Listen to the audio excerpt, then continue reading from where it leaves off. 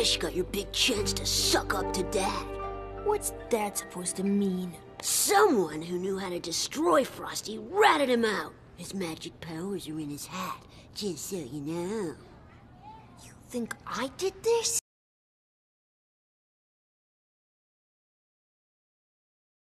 No matter how many times you had the chance, you never hung out with him. Because I was afraid.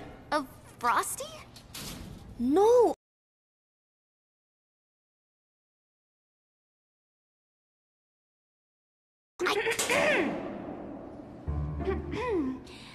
Principal Pankley.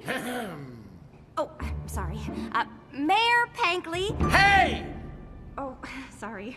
Mayor Principal Pankley will now take the stage. All rise.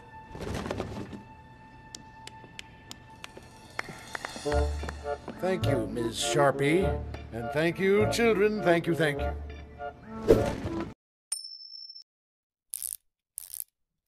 It is a new day. As some of you may know, Mr. Tinkerton has passed the clipboard to me. I am now your leader. Right. Over the past several weeks, some of you may have thought that you saw something or met... Where's the hat? What? He's gone. And I know you had something to do with it, Walter. I don't know what you're talking about. The age of Pankley is upon us. Children are to follow the rules. Parents are to ask no questions. And Evergreen shall do only what Pankley says.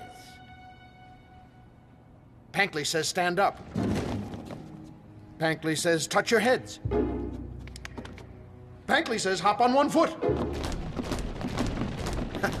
Now stop.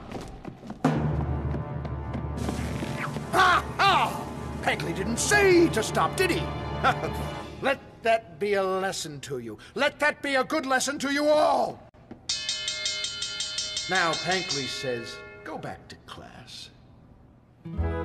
The kids had been given their marching orders, and they marched. But there was one person who refused to accept things the way they were.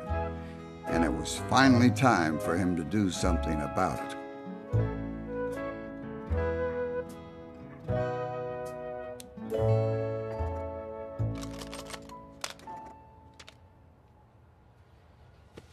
What is this? It's our future. I found this comic book in a secret room under the library. It explains everything. Is that Dad? Yup. And Principal Pankley? If we don't get Frosty's hat back and snap Dad out of it, things are just gonna keep getting worse. You feel like saving the day?